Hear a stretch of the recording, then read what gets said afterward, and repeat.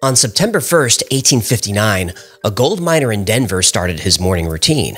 He felt unusually tired, but shrugged it off as he prepared his coffee. He was used to waking up at sunrise, but noticed the sky was much brighter and redder than usual. Maybe a nearby fire, he wasn't sure. A few minutes later, his wife came downstairs and asked why he was up so early. Confused, he looked at the clock on the wall. It was 1 a.m. At the very same moment, the ship Southern Cross was sailing off the coast of South America when suddenly the seas turned violent. Waves lashed at the hull and hail pounded the deck. The water, reflecting the red sky above, seemed to turn to an ocean of blood. And that morning, an astronomer turned his telescope toward the sun and noticed something strange. What happened next was terrifying. Let's find out why.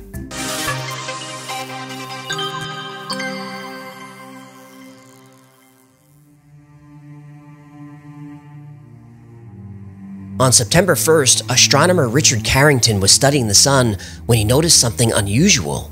At about 11 a.m., he was observing a huge sunspot, about 10 times the size of the Earth. Then suddenly a flash of intense white light burst out of the spot. What Carrington didn't realize was he had become the first eyewitness of a major coronal mass ejection, or CME, and it was headed straight for Earth. 17 hours later, the night sky in North America lit up like the day. Aurora Borealis, typically seen near the North Pole, were visible in Miami and Cuba and as far south as Colombia. In the southern hemisphere, Aurora Australis were visible north of Brisbane. A few hours later, on September 2nd, the most powerful solar storm ever recorded crashed into the Earth's atmosphere. Our magnetic field was immediately overpowered and created chaos around the world. Telegraph lines were shorting out in Europe and North America. Equipment was throwing sparks and some burst into flames. Telegraph operators were burned or jolted with electric shocks. The word went out to telegraph operators to shut down the equipment, and they did, but even disconnected from their power supplies, everything still worked. In fact, telegraphs were more powerful than ever. Nobody had ever seen anything like this before. This became known as the Carrington Event, and at the time, scientists thought this was a unique phenomenon. Well, was it unique? Nope. It's happened before, it's happened since, and it will happen again. And when it does, it could be the worst natural disaster in human history.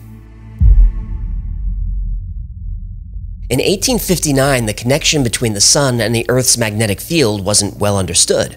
But at the same time Carrington saw the eruption, the Kew Observatory in London reported a large magnetic disturbance in the ionosphere. This allowed scientists to correctly link geomagnetic storms with solar activity like flares, solar wind, and coronal mass ejections. The sun's outer atmosphere, the corona, is structured by strong magnetic fields. Sometimes these fields become twisted, slowly building up energy like winding a spring. When these magnetic fields finally realign, that energy is released, which causes a solar flare or an ejection. And they're not the same things? Well, flares and CMEs can happen at the same time, but they aren't the same thing. A solar flare is basically a flash of light. They're relatively small and take place in the lower solar atmosphere.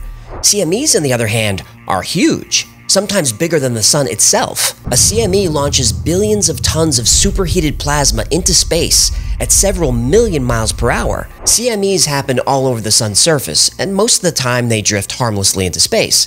But sometimes CMEs come our way. Small ones we don't notice. On the ground, we're fine. Our atmosphere absorbs the cosmic radiation, and our magnetic field deflects the sun's plasma into the poles, which fall through the atmosphere, causing auroras. But just like the Earth's weather can vary from gentle to extreme, so does the weather on the sun. On average, CMEs happen 2 or 3 times a day. But once or twice every 100 years, the sun creates superstorms that hit the Earth. And when they do, the effects can range from inconvenient to catastrophic. There's evidence of solar superstorms going back a long time. Ice core samples show powerful solar storms hit the Earth several times between 7000 and 5000 BC. In 774 AD, an extreme solar storm called the Miyake Event caused the largest rise in carbon-14 levels ever recorded. In 993 AD, a storm left evidence in tree trunks that archaeologists still use to date ancient wood materials.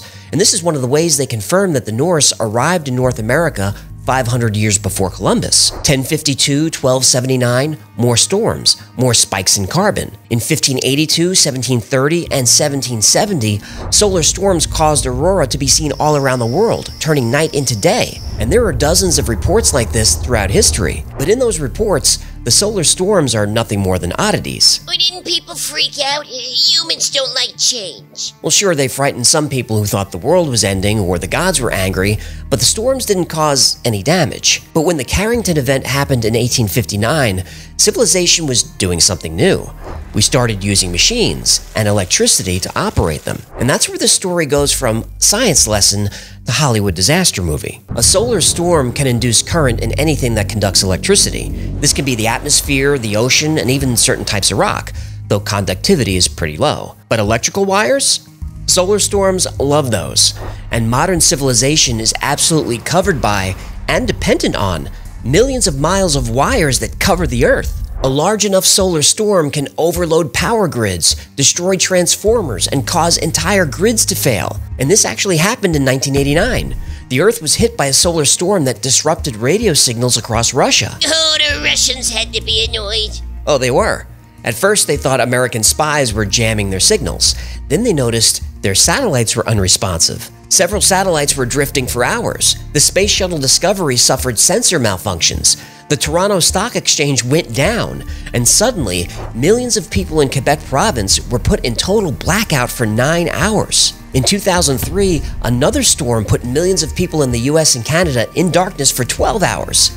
And the solar storms of 1989 and 2003 were a fraction of the strength of the Carrington Event. So, what would happen if we were hit with a storm as strong as, or stronger than the Carrington Event?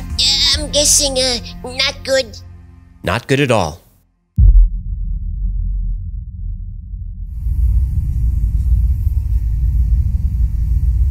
Picture this. You're on a family vacation driving across the country to see, The biggest ball of twine in Minnesota. biggest ball of twine in Minnesota. Fine. Minnesota.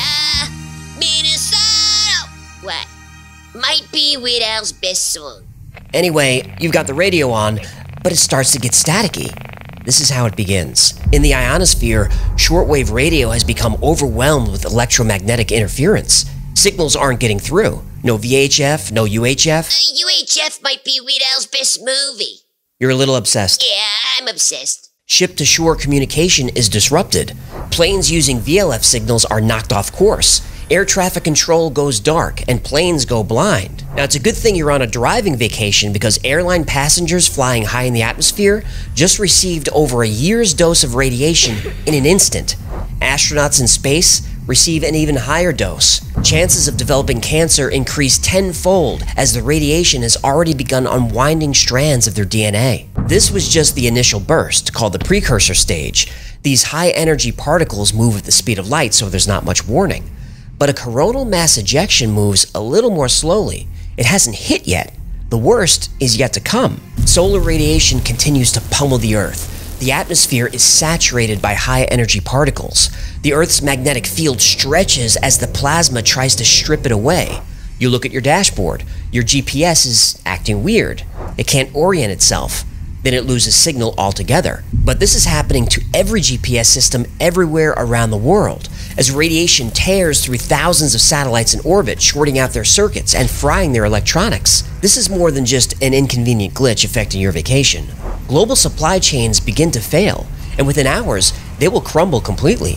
Military communication, which relies on microwaves, fails. Radar is disrupted. Weapon systems become useless. And then, it gets worse.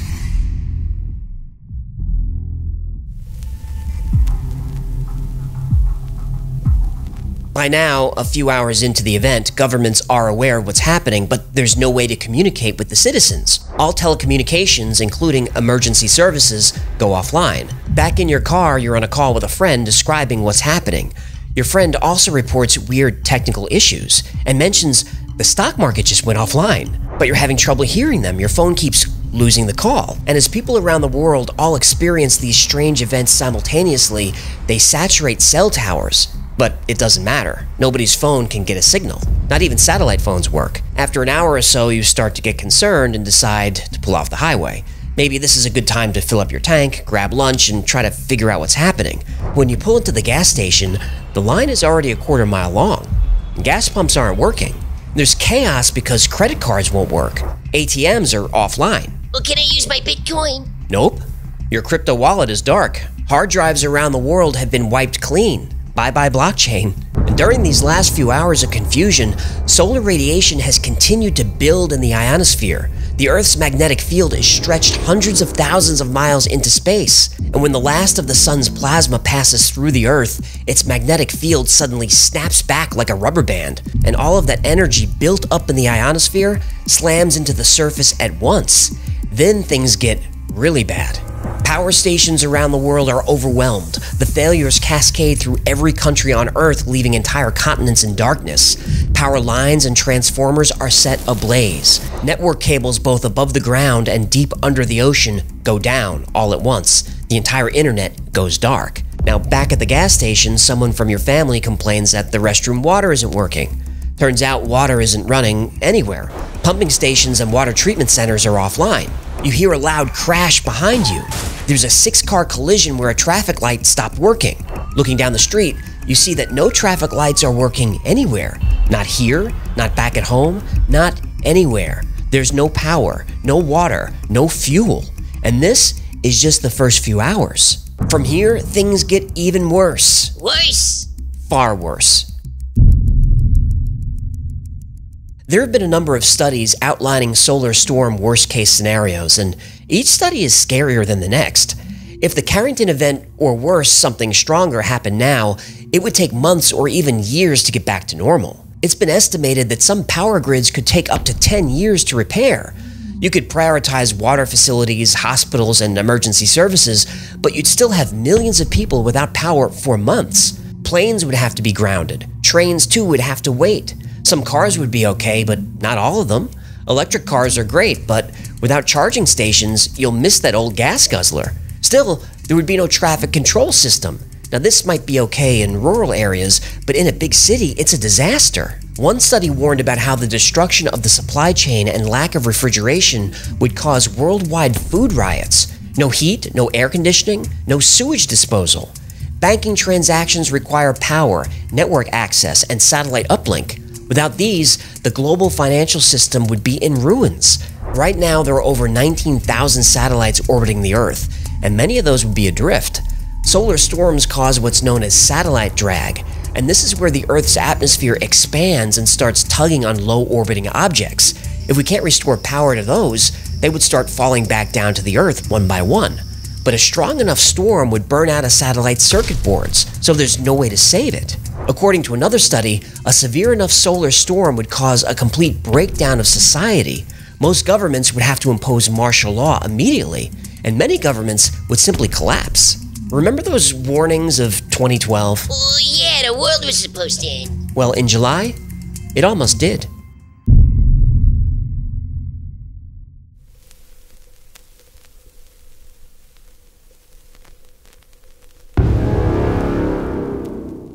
In July 2012, the largest CME in a century missed the Earth by 9 days. That was the luckiest thing to happen to our species in hundreds of years. If that solar storm hit us, a quarter of the Earth's population could have been without power for weeks.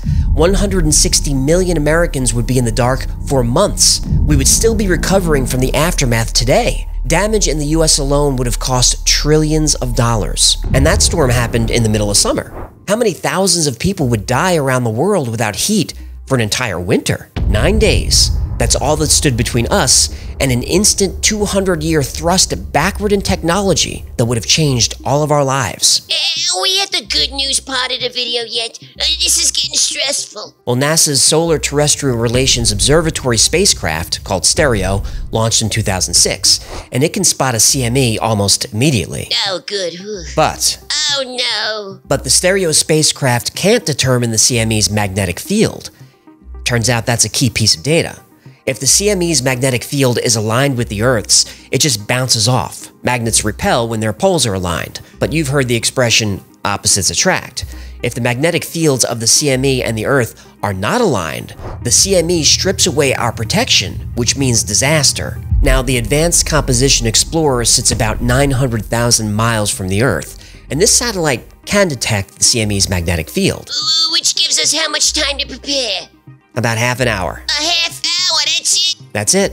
That means we have 30 minutes for planes to be grounded, for satellites to be put into safe mode, and grids to be powered down. Everyone has to go dark, and then we just wait it out and hope for the best. Now, on average, there's a 4% chance of a severe solar storm in any given year, and a 0.7% chance of a Carrington-level event.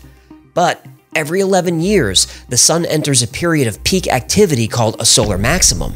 Then the odds get much worse. Well, when is the next solar maximum? Well, we're currently in solar cycle 25, which began in 2019 and is expected to peak in 2025. During the solar maximum, chances of a severe solar storm go to 28%, and chance of a Carrington superstorm go to 4%. Every year? Every year, a new roll of the dice. Now, despite the blackouts and chaos solar storms have caused in recent years, a 4% chance is just not scary enough for governments to take the necessary action. We need more resources diverted to research, more satellites, and a full overhaul of our power infrastructure. And those resources aren't coming anytime soon. Hey, didn't we just pass a big infrastructure bill? Yeah, I realized that was a stupid question as I was asking it. We can't count on the government. We absolutely cannot. Instead, we have to rely on ourselves and our local communities, just like we do before a hurricane or a tornado or an earthquake. Make sure your family has a readiness plan. Maintain a supply of food and water. You need thermal blankets, camp stoves, propane heaters in case the heat goes out. You need hygiene supplies, first aid kits, and a hand crank radio. Keep all these on hand all the time, just in case. What, so you're saying become a prepper? Well, if that's what you want to call it. But being over-prepared is better than not being prepared at all, because it's just a matter of time before the lights go out. And when they do, there is no cavalry coming. In the end, the only one looking out for you and your family is you.